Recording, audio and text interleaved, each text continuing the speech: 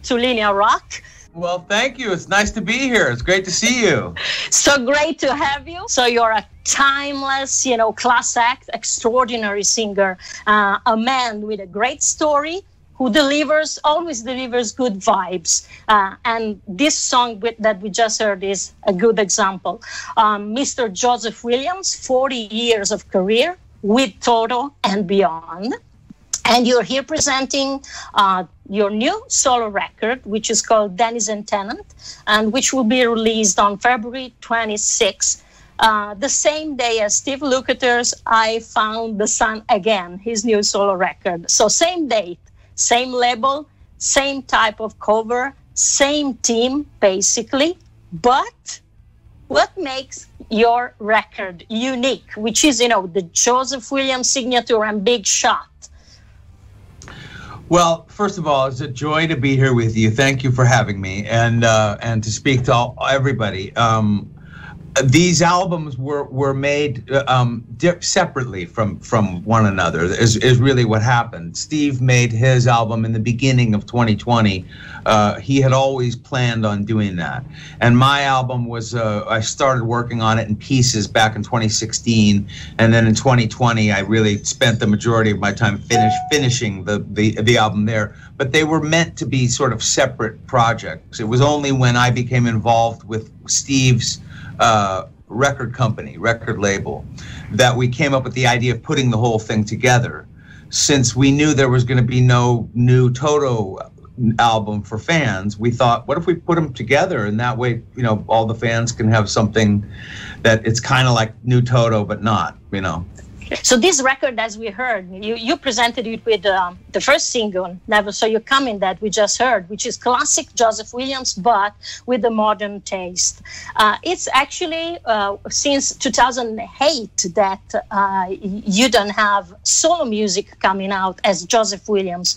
Have you been collecting the songs through the years, or it's just pretty much, as you said, fresh material from 2016? And do you compose any differently when it's for Toto or for yourself? Yes to all of those questions. That's really the answer. The last album I did was in 2008, and then in 2010 I came back with Toto and we started to tour again. And I wasn't writing anything for a solo album until 2016. I started to work with an old friend of mine, Barry Bregman, and we started to develop a song here and there for a possible album down the line. I wasn't even sure when I was going to do anything. It was in 2020 when I really sat down and said, okay, I'm going to do this album and finish it, completely. So, but the few of the songs that are on the album were the beginning of the writing process began as far back as 2016. But I wasn't writing all along. I was spending my time focused on touring. It's got a modern taste, by the way. It's classic, but with modern taste. Is that actually where you are at, now at the moment? Well, it's really just a product of. Oh, here's my cat. My cat. Okay, what's the name of the cat? And the cat's name is Jojo Bean. My daughter's named the cat. I did not name. Okay, and today is Cat Day, so. Is it really? Yeah, Happy Cat Day, Jojo. Jojo. So anyway, the song and the album in general, it was the first time that I had the means to be able to update my studio in a long time. And so I think that the quality of the sounds and the quality of my engineering, I've learned how to become a better engineer over the years. And I think those are the reasons why it maybe sounds a little bit more modern than anything I had done before. And also I spent a little bit more time on this one and just, tried to make it a little bit more special, and with updated equipment and just with today's technology, it just sounds better. Just the quality's better. So you said that you worked separately on the two records and that yours came along after, but working in the same period of time, let's say, in the studio for you and Steve, it felt maybe like working not on one, but two Toto albums in 1 year, at the same time, some way. I think that's kind of accurate in a way. You know, Steve Lukather's album felt, I guess, less like a Toto album because he had a separate group of musicians who were all in the studio at the same time, recording each song one at a time, very much like a different band. And so that was not very Toto-ish, but David was in the studio, also part of that band. Yeah. And I was also in the studio, you know, just sort of assisting with vocals and stuff like that, and some of the songs co-writes. But that album of Lukather's is very not Toto. It's very different. My album is probably closer to Toto because it's exactly the way I would have produced a Toto record. It's just it would have had more Luke and Paich and the other guys on it. That's really the difference. Both of you and Steve have chosen to include cover songs in the record. Did you plan that as well? I mean, since you have compatible taste, did you argue maybe on who had to pick what? And since, you know, Steve is also collaborating to If I Fell of the Beatles that you did. So how did it work, actually? It's a combination that you both have cover songs. No, it wasn't thought out at all like that. Steve had his ideas of songs that he wanted to do, cover songs. The songs that I chose for my album were completely by accident. It was by accident. I was working on my album over here with this screen and my keyboards, and I take a break and I go over here and watch some YouTube or something. And while I was watching YouTube, the video for the Peter Gabriel song came up, and I watched it. And it reminded me how great it was. I love the song, and I love Kate Bush. The performance is so great. And after I watched it, I turned over here to where the keyboard and this screen, and I started to play the changes and sing it with my mic, which is right here. And then I just got carried away. I hit record and I just started to play it. And that was literally how I picked that song to cover it. And the same thing is true for the Beatles song. I was taking a break and I chose it that way. It was only later on when I finished all of the vocals that I thought, maybe if I put Luke on this, it might be a nice idea. It was all later. Okay. What's behind the title of the record? It seems, you know, two words that have the same meaning. It's like, you know, getting stronger. Is it about yourself? Well, no, the song, it is kind of about myself, but the song I co-wrote the song with a guy named Steve Overton, who's a wonderful writer, and he's very smart, and he's very funny, and his sense of humor is very acerbic is the word we use here. So the song, the lyrics that he wrote, his original title was something different, but the original lyrics, that what it's a song is sort of about in his style of writing, is about a bad breakup roommate situation. Somebody who has stayed around too long. Okay. Because denizen and tenant mean the same thing. Yeah. So a denizen tenant also is like like the guy who's at your party at 4 a.m, and it's like, God, you got to go home. You know, it's time to go home. So that's what it's a tenant. It's two times. You know, yeah. Tenant. It's you know, you have to go home now. That's that person. And so I loved that idea for a title because back when I was a younger man, that was me. I was the denizen tenant of Toto. Okay. The guys used to always have to tell me, Joe, go home, you know.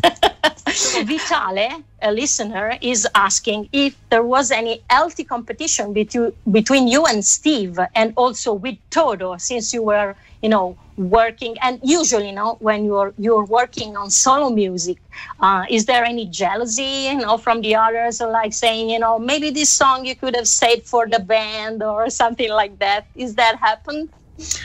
Maybe in the past, but not now, not anymore. You know what I mean? Not anymore. Also, you know, the future of Toto after 2019 was very uncertain. We, you know, weren't sure what was going to happen.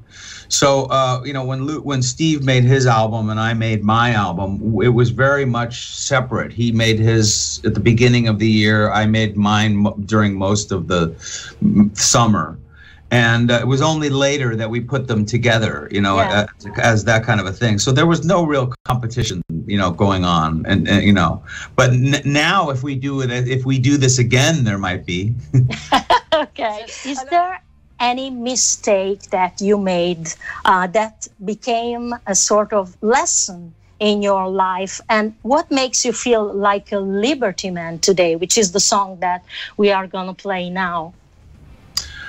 I think the biggest mistake that that I made is paying paying not enough attention to the work that it takes to take care of one's instrument. Okay. The focus that it takes to take care of your career, and you know, like if you're lucky enough to find a job that you love. The mistake that I made as a younger adult was to not take it seriously enough. And then later on in life, I gained more and more respect for my own career, if that makes any more sense. That's the best way to put it. So it's you know, and it's also very typical of youth to sort of be that way. But that would be the only regret. It's just that I could have focused better on my career sooner. Paulina from Poland, ciao. And then we have Federica, Elton, Monia, Domenico, Roberto, Carlo, a lot of people here. And Luca is asking about David Paich. So he's asking, is he in good health? Give us news. How does he feel? Is he okay? David is doing really well. David is doing great, fantastic. And David is working on new music. I'm working with him right now on a few new pieces for Dave's new project. So keep your eyes open for something of new solo music from David Paich coming up. David's doing really, really well. Great. In the video, we saw also you have a dog. So we saw Jojo, the cat, and what's the name of the dog? That dog's name is Paulie. Paulie, okay. Is it your dog? That's my dog, yeah. Okay. Joseph, how many hours a day do you now dedicate to music and maybe other forms of art? How do you express yourself, you know, apart from music, especially when you stay home? And since you had a lot of months to stay home a lot, you've been busy with your solo record, but I'm sure you had also time to relax. Well, I stay very, very busy. I keep myself busy. I have to for my brain. I have to keep working. I've been making these videos. Also, the videos for my songs, I've been making them myself and learning how to edit film and do all of that. Just because I want to work and keep my mind busy. So I've taught myself how to do that and just, you know, made these videos, which is a fun to do and a joy to do. So I'm working on either music or something. Right now I'm working on new music with David Paich. So that's kind of what's on my slate for today. But I put in at least, you know, 5 or 6 hours a day. But when I'm working like on a video, like on the Wilma Fingadoux video, I worked, you know, for 4 days, like for 15 hours a day. Wow. You said before that you learned how to cure your voice and to preserve it through the years. But how and eventually why has singing changed, you know, its meaning during your career? Is still, you know, the same emotion, or it developed in a sense and now it's something more maybe, or I don't know, or maybe more a job or less a job? What would you say?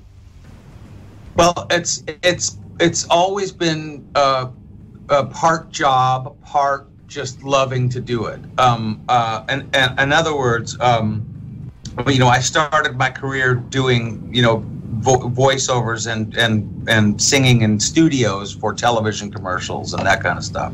Yeah. And I found that obviously a lot of fun. And then I started to work on stage and doing all of that stuff. And of course, that is a lot of fun. But when you go out on tour, it's a lot of work too. You know what I mean? Yeah. When you're so yeah, it is work to keep your voice up and everything. But when I'm home, and I'm not working on music, I'm still walking around the house singing all the time. So from the time I was a little kid until now, I still sing because it's a joy to do that. It's just, to me, it's just a joy. I'm always making songs about everything I do, always. You know, that was the way my mother was, you know, when I was little. You know, everything, I need a glass of water, you know, she would just, you know, everything was singing. Singing. Yeah, so I still feel that way about it. It's not work. It's a joy to do, you know. But it took me till I was much more mature to understand that it takes work to maintain the instrument so that when you go on the road, it sounds good. And also, you know, it's easier to do the work. It's easier to do the job if you just take care of yourself. Sure. It's very simple, actually. It's not that hard to do. So and so when those two things came together, later on it becomes more of a joy all the time and less work. Okay. You did one of the first talent shows ever back in 1983, and by the way, you did not win, but do you consider that experience, you know, at Star Search as part of your artistic path? And what do you think, you know, of nowadays talent shows, which are a little different because you already had a solo record when you participated to that show, if I'm correct? I did. My career was very interesting. You know, when I first started out, I did the first solo record, and we didn't really have an easy time getting a record company to want to put it out. So we sort of eventually put it out with MCA Records, and then I got a job in a show in Las Vegas, working in this show where I was imitating other singers, and it was a great show and a great way to train to be on stage and sing live and all of that. And then, you know, the producers of Star Search came up and watched the show and found one of the girls in our show went on Star Search and actually won that year. Her name was Monica. I forget what her last name was. But while they were there, they asked me if I wanted to come on also. And I said no the first time, and then they came back a month later and they asked me if again, or a month or so later, and they asked me if I wanted to go again. And I said okay. And so it was number one. It was a reason to get back to L.A. from the Vegas show. Uh-huh. It was a job in TV. That was the way I looked at it. Uh-huh. And it was work back in LA. That was another way. That was the other thing I looked at it. I wasn't even really thinking about like winning, to be honest with you. I was so happy to just go in there and, like, you know, get a paycheck to go on TV and do that. And the fact that I was lucky enough to win a few times, so that I was on the show, I think 5 times, you know what I mean, in total, was enough to just. What it did do is it gave me confidence. Okay. So it gave me a lot more confidence. Even though looking back on that stuff now makes me want to like, you know, go into a corner and scream. My daughters love to bring that out and show it to me when I start to act like, you know, they're embarrassing to them. They go, here, let me show you something. Because it looks funny now, but at the time it helped me a great deal to give me confidence. Sure. Compared to the new talent shows, it's very different, by the way, now. What do you think? And do you think it's useful, you know, now as an experience, or as it was for you back then? Well, you know, the Star Search was different in that, you know, there were the judges were record executives mostly. They were not personalities. And the talent shows these days are not about the talent; they're about the judges. Yeah, it's true. Okay, they're about the personalities of the judges.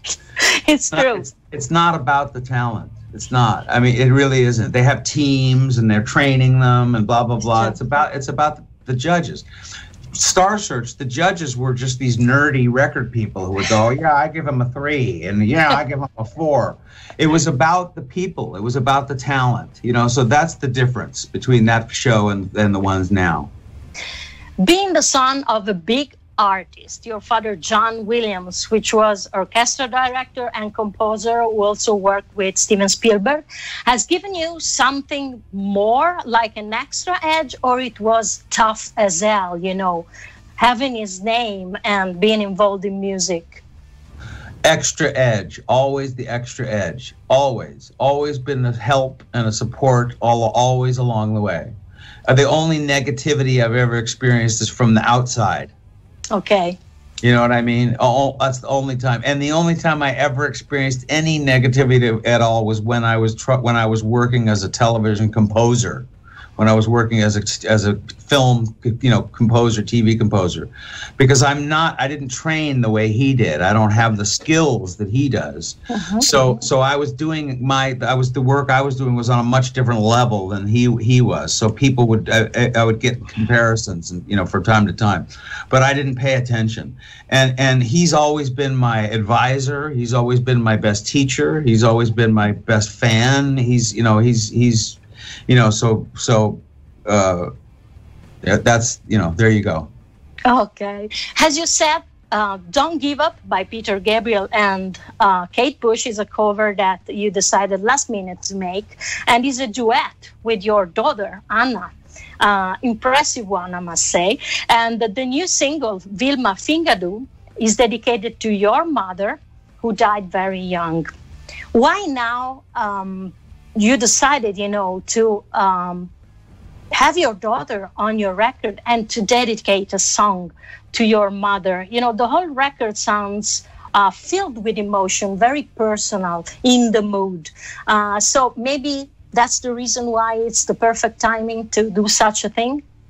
Yeah, that's true. I mean, all of those things are true, and also the timing just all kind of worked out. On all of the solo albums that I've done, I try to have one dedication, one song or a poem or something to my mother, you know, who died when I was a kid. And so Wilma Fingadoux is that song on this album. It's that dedication, and it's probably it's the biggest one of all the ones that I've done. My daughter Hannah is now 25, and she has become a wonderful singer, and she's an incredible professional in the studio on the mic, and just, you know, and just a beautiful girl, and she also looks incredibly like my mother. Oh wow! And so just having her involvement, and my other daughter was also singing on the song, but did not want to be in the video. Okay. But she's shy. Yeah, she marches to a different tune, but she's also just as great a singer and great in the studio. But so timing, it was just the time was right. The song was the right timing. Hannah was willing to be on camera, and she's, you know, she just had a baby, so I'm new grandfather also. Oh wow! Congratulations about that. So do you remember, Joseph, the feeling that you had the very first time you received the call, you know, to join Toto? I mean, Toto is a big family, but they're also all phenomenal musicians. You know, such an immense talent within one family, let's say. Was it some way intimidating for you at first, you know, for both reasons, being that, you know, such good musicians and the family? Yeah, I mean, I knew some of them. I had met, you know, Luke and I think I knew the best. I had met him and knew him a few times when I was a teenager.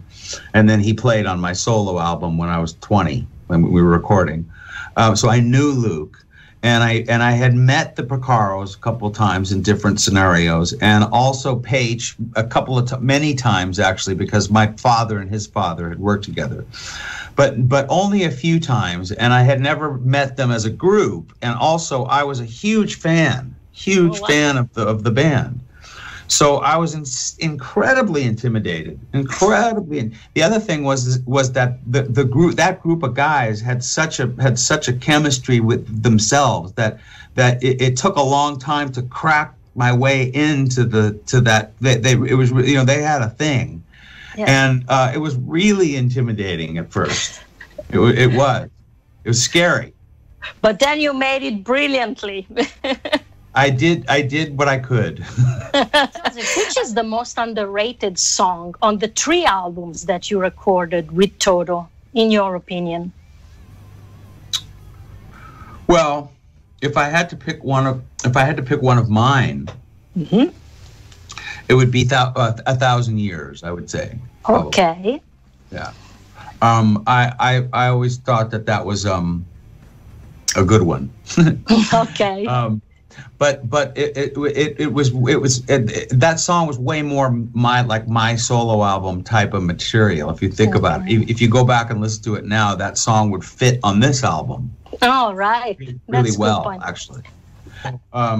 So maybe the timing wasn't perfect for that one, but I always loved that tune. And but there were others. I mean, it's hard to pick. It's hard. Those kinds of questions are hard to answer when you have to pick one song that's that kind of thing. But if I had to pick one of mine off of those albums, it would be either that or it would be Till the End. Okay, it's from Fahrenheit. From the Fahrenheit album. Yeah, I would say that one I felt was underrated a little bit. I thought we had a good shot at a great Toto song there. Okay, another of those pick one song question. Among all Toto classics, which one do you think that belongs to you the most and why? The song that you wish you were there writing it. Maybe it's easier for you because it's somebody else's song, not yours. So I hope you can give me an answer to that. Boy, that's a tough one because I would never want to presume myself into any of that work because it's so brilliant in and of itself. You know what I'm saying? So it would be difficult for me to presume myself into any of it. But what I can tell you is that of the 3 big hits, Hold the Line, Rosanna, and Africa, that for me, Rosanna was always my favorite one. Okay. I'll leave it at that. Okay. You always come back because music is like oxygen for people like you guys. You announced the Dogz Of Oz Tour featuring, just you and Steve. Then we had the pandemic. But since it seems that we've been, we're having extra time, and since you said that David is feeling good now, what will happen, to Toto in the Toto camp? Post-vaccine, how do you envision it? Maybe somebody else will come back. Maybe we will have Lavara opening the shows. What can you predict? My prediction is that with as far as David Paich goes, he's doing fantastic, but he's finished doing the 12-hour bus trips. Okay. On our tours. When we travel to Europe and we spend 6, 7, 8 weeks traveling around Europe in a bus, and we go from gig, we do a gig, and then we're on the bus for 12 hours or 7 hours, to the next city or whatever, or 4 or whatever. That's hard on him. He can't do that anymore. Yeah. So even though he's in great shape and he's at home and he's doing great and he's making music and everything, it's like those days are just done for him. And then the other members who are still alive and still able don't want to come anymore. Okay. And then the members who are alive that are just simply not able anymore to perform. Okay. But everybody's still not nobody's enemies. All right. So Luke and I we call it the Dogz of Oz because we're the only 2 dogs left. That are willing to tour, that can still tour. That's what it means, really. And so that's all. So in terms of the future of touring, who knows what'll happen? I mean, Jeff Porcaro could come back to life, but if the Earth keeps turning and going around the way it looks right now, Luke and I are the ones that are going to be touring because we also want to. Yeah. So that's the best answer I can give you. And in terms of the future of new Toto music, coming out, you're always going to have new material and content from me, and you're always going to have me pushing those guys to come up with and do new content also. So as long as I'm breathing, there will be something new. So, Joseph, now we're closing this great interview. By the way, you're such a beautiful person, as I expected you to be. So thank you very, very much for this interview. My pleasure. We're closing, with that special funny video, the Africa lockdown version. What's the spark behind, that video? It's, simply having a great time at home and taking out the frustration of this no touring, forced situation, or how did it came along? That's exactly what it was. The pandemic was the first lockdown where and in California it was very serious, and there was nobody on the streets, and we remember that very first lockdown. Yeah. And Luke and Steve Lukather, I was up at his house and we were thinking like, what can we do? Is there something we can do?